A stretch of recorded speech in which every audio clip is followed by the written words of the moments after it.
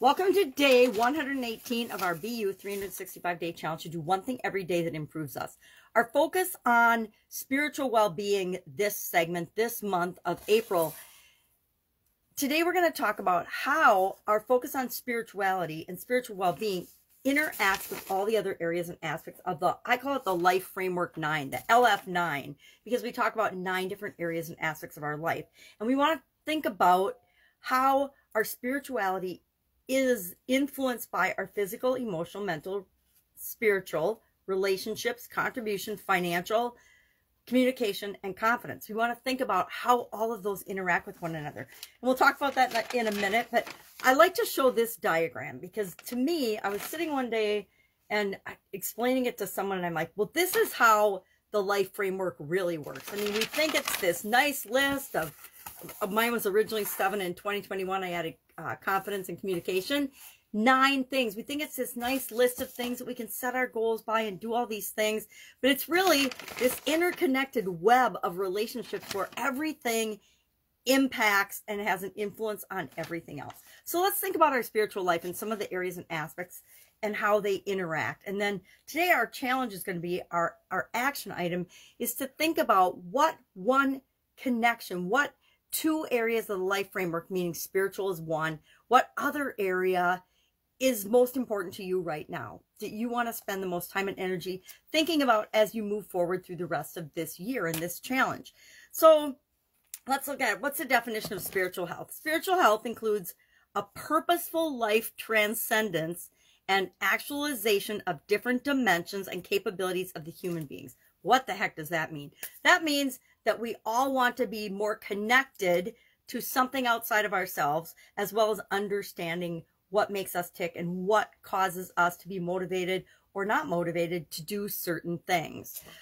We can talk about emotions, spirit and emotions. Spirituality and our spirit is communicating with us through our emotions. Our connection to a higher power, that things that make us human, are exhibited through us and our use of emotion. Why? Because other life forms don't demonstrate or even necessarily have the range of emotions that human beings do, or the thinking capabilities.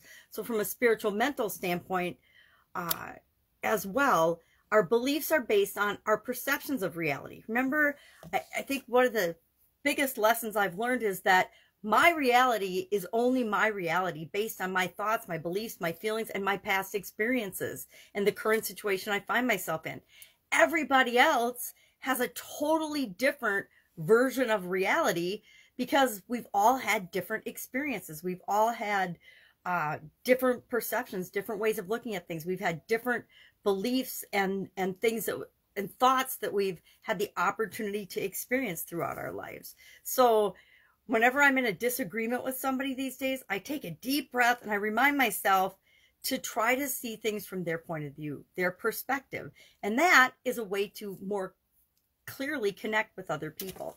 So actually the area I'm going to work on that is most important to me right now is spirituality and the connection between my spirituality and my physical health. I need to have heart surgery next year. So I thought, okay, I better start paying more attention to my physical well-being, my physical health.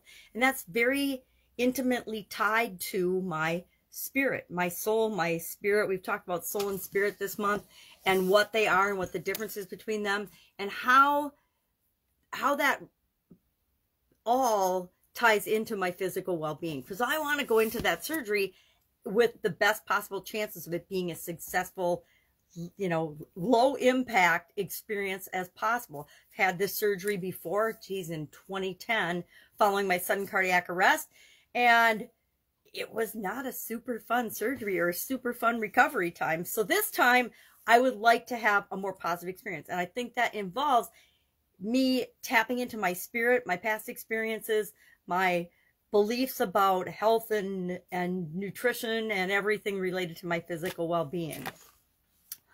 How about spirit and relationships, our spiritual interaction with relationships? So a lot of spiritual components to our relationships, right? Our relationship, especially with ourselves. When I think of the spiritual interaction with spiritual, I think of my relationship with myself, and myself being there's more to me, there's more to you than just what meets the eye. There's more to us than our physical being, and that spirit, that soul, that relationship is one that I always want to improve and work on. Also, with respect to relationships, we usually have people involved in our life, either people that we work with or interact with or family members. You know, there are people that don't have family, but they still have acquaintances and friends and interactions. Although COVID's made us feel like we're all alone over the last couple of years, I think that we're starting to reconnect with people. If we, for some reason, stopped connecting with them remotely, even though we couldn't necessarily connect with them physically.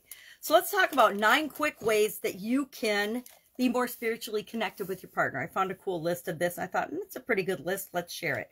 So number 1, give more eye contact. When you're talking with people, and this isn't just your partner, this is with other human beings. When you're communicating with them, actually communicate with them and have eye contact. Be present. Set up and use your time each day so that you've got time with the people that are important to you. I make sure I spend physical time and am present with the people I love and care about most every single day if I possibly can. Sometimes I don't see them every single day, but if I don't, then I try to make up for it even more when I do see them. For example, my one granddaughter, I used to, during COVID, I saw her every day during the week because I was her daycare or her homeschooling during COVID. And so I miss her a lot now that she's back in school, and I'm really delighted that she's back in school because I think that was a very spiritually negative impact, having the kids all not be in school and on masks and on Zoom and things. All right, I digress. Number 3, explore what spiritual lessons your partner is teaching you. I believe that we interact with people that are here to either show us something about ourselves or show us something about them, and that there's lessons to be learned from everybody, and many of those are spiritual lessons. Number 4, touch more. Touch the people and some people are touchers, some people aren't, some people are huggers. I am from a long line of huggers, so we are huggers and touchers, I guess. Number 5, have meaningful conversations, meaning don't just have surface conversations and superficial conversations. Really get to know and understand and talk and connect with other people. Number 6, find ways to laugh together. Those that laugh together have a much better spiritual connection in life, at least in my experience. 7, I cannot read my own writing, so I have no idea what it says. Oh, open communication, something fully, or have open communication, I guess. 8, practice self-love. If you love yourself, you can love other people. If you don't love yourself, it's pretty hard to love other people. We can only give to other people what we have enough of in our own life. And then 9, forgive the past hurts, because guess what? We all mess each other up and hurt one another's feelings a lot of the time inadvertently. I thought about this the other day with my daughter. I love my daughter unconditionally and to the end of the earth. And sometimes we hurt each other's feelings because we're so familiar that we forget that sometimes we can say things that come off as more harsh than we mean them to.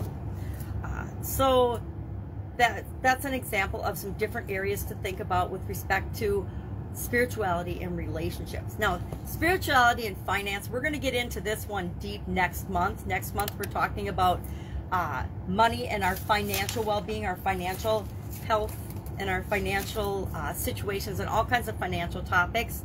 And spirituality is a big component of that. I didn't used to believe that or know that or think that. I just thought money was money, and it wasn't until I thought about and learned about more about money and finance that I realized that it's got a huge spiritual component.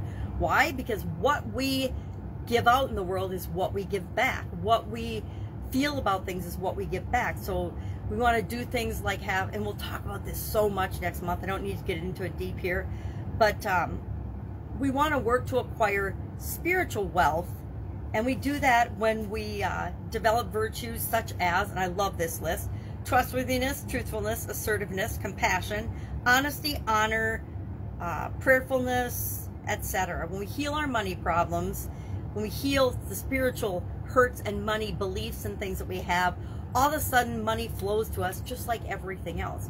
When we think about abundance versus scarcity, it shifts everything. When we make that shift, and I've learned over the years little tricks to make that shift on a subconscious level so that we don't fall into scarcity as often as we used to. Now, I'll admit, I still fall into scarcity thinking sometimes, and then I just knock myself in the head and I'm like, that is ridiculous. So we'll talk about and work on that one a lot. What did we miss? Physical, emotional, everything is tied to our emotions, right? And I think I mentioned that our spirit is what shows us and helps us feel and experience the different emotions that we have. And primarily the positive emotions, but it can go both ways, right? Just like everything else we talk about, it's depending on what we're looking for and focusing on is what we'll experience and see. So it's kind of a meat-axe way of discussing spiritual relationship to all the other different aspects and areas of our life. I guess I didn't talk about communication or confidence very much. Communication is, of course, how we experience our spirit communicating with us. It's going to be different for each and every one of us. We talked about that a little bit this month, but again, we're going to spend a whole segment, a whole month talking about communication, and spiritual communication will come up as part of that, and we'll go into more detail there. Spiritual confidence, it's that unique and almost palpable sense of knowing and absolute belief that you're on the right course, you're on the right track, you're doing what's right for you, regardless of the external and sometimes internal messages that you're getting. You're tuning into, and you are 100% confident in knowing that you're following your own line in the sand. You're doing what you know is right for you. That's why one of my favorite questions is, how does that make you feel? Because if it makes you feel good or positive or lighter in any way, then it's right for you. If it makes you feel heavy or negative or cringy or bad in any way, shape, or form, then it's not right for you. If it makes you worry, it's not the right thoughts for you. It's not the right spiritual beliefs for you. So do what's right for you. All right, that's it for today. Have an awesome day. Action item, just share what relationship between spirituality and one of the other 9 areas you're going to work on or is most important to you right now. Again, I said mine is spiritual and physical, because I want to make sure I have the best relationship and the best connection there possible going forward. Have an awesome day. Sorry about the alarm.